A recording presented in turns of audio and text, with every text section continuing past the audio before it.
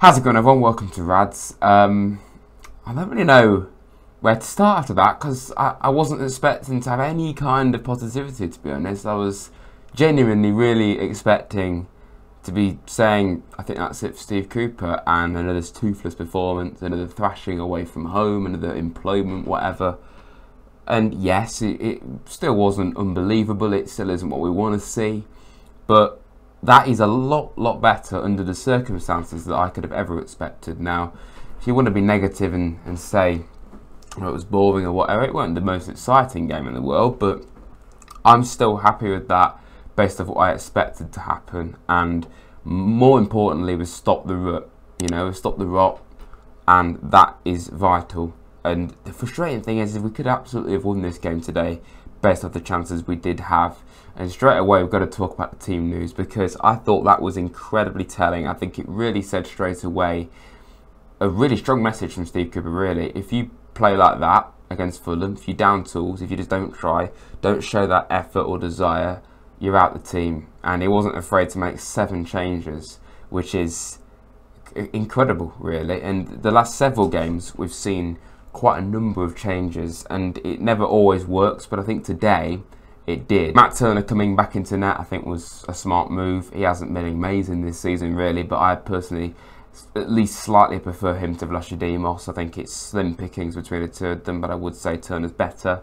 Bolly and Niakate coming back into the defence, a back 3 as well. Nico getting a deserved chance and played fantastically well, I thought, in this game. And the last few times he's come on the bench, going back a bit actually, several games, I think he's done better this season. And I really hope he can really kick on now and show that he deserves to keep his place in the team. Midfield, Yates coming back in as a captain, I thought that was okay, fair enough, give him another chance.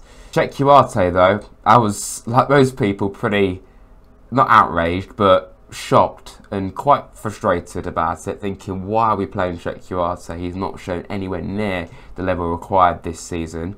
But some people might say differently. He wasn't great. Okay, he isn't the future of our midfield at all, but I think he actually put in a fairly good performance. He fought at the very least. That's the bare minimum we expect. He gave it a go. He had a shot. It wasn't a very good shot at all. He should have really scored that. So fair play to Chikwueze. He actually, took his chance. But I just thought it was quite telling that you see quite a drastic change in the side, back to pretty much what we're used to as fans, as players, as the coaching team would be used to, and we get a performance like that. And we shouldn't even be really praising fight because it's the bare minimum, but I think it said an awful lot. And then were those new signings the issue? Were they just not fighting for Steve Cooper? Was it too much change or pressure or whatever? I don't know. It was really quite bizarre. But as soon as you take out all of those new lads, besides Murillo, Turner and Elanga, who are, well, Murillo and Elanga probably the better players we've signed in the summer, especially Murillo, we get a performance like that, and I'm actually really pleased to see that. The goal, of course, assist from Nico Williams, excellent cross into the box, and no one deserves a goal more than Harry Toffolo, not at all. He deserves that goal big time, great header, and I was really caught off guard. We started the game fairly well, like we did against Fulham. I wasn't really thinking too much. Even after we scored, I was thinking, we're not going to hold on to this, are we? We're going to throw this away. Other than the chance we had right at the end of the first half, it was total Wolves domination after we scored. It's a pretty weak goal to give away again, really. No one was really tracking the run of Mateus Cunda. So yeah, that was frustrating. We should have really done better with the goal. But I actually said after we considered that goal, okay, regroup, don't implode. And we didn't. So fair play. I shouldn't really be bigging that up because it should be a bare minimum. You shouldn't be imploding really when you concede a goal, but we've done it a lot, so it has to be seen as progress. And there was just fight, and after that last game and the Everton game, that's the bare minimum that we expect anyway.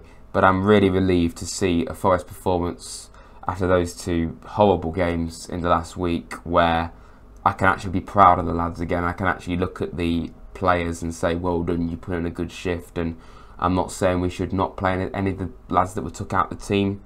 Another thing as well, I think we saw, it was clearly going back to what Cooper knew. The substitutes, it was Danilo, Wood and Felipe. They were all at the club last season. So Is that coincidence? Probably yes, but I do think it's interesting that Cooper just completely thought, right, I've had enough of these, and he realised that they just aren't giving me anything at all. I'm going to go back to what I know, and it was nice. It was nice to look at a team with an identity again. So yeah, Spurs next. Will Steve Cooper be in charge? In my opinion, he absolutely should be. Yes, it's only one game. Yes, it's only a point. Yes, we should have won. We had the chances. Alanga hit the post. Yates had a chance.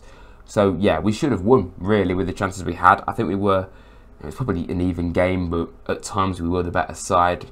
So it still is far from where we want to be. You know, if we lose to Spurs, which is a good chance we will, because it is Tottenham, you know, ultimately that's what, 5 defeats in 6 games. It still is a terrible showing. And then a point at Wolves suddenly doesn't look anywhere near as good. I would have been happy with that regardless, to be honest, as our form, getting a point at Molineux.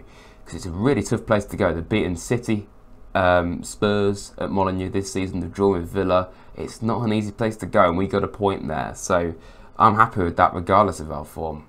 Will the home atmosphere and the whole team performance be raised because we're playing a big team like we did against Villa, who I think we can classify them as a big team right now? And I think, you know, if you look at it, every single time a Big Six side has come to the City ground since we've been back in the Premier League, besides Man United when they thoroughly outplayed us really in the cup game and the league game last season, we've given all the Big Six sides a really good go at home. We were unlucky against Spurs last year. We drew with Chelsea, we drew with City, which is unbelievable still. Obviously we beat Arsenal and we beat Liverpool. So we've done really well against the big guns at the City ground, and I'm really hoping that that will be a huge motivation.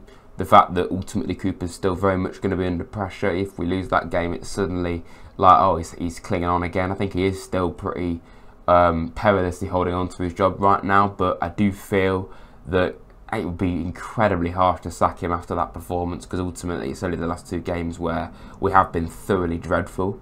Before this Wolves game, even the ones before it, there was at least something we could cling on to for positivity, but the last 2 before it were shocking, and it was, the writing was on the wall. But thankfully today, albeit it's a small step, it is more positive. You know, we can't entirely be negative about it, and Cooper should certainly be given at least another game, regardless of the fact it's against Spurs. And even if we lose, if we see a good performance, personally I'm happy with that.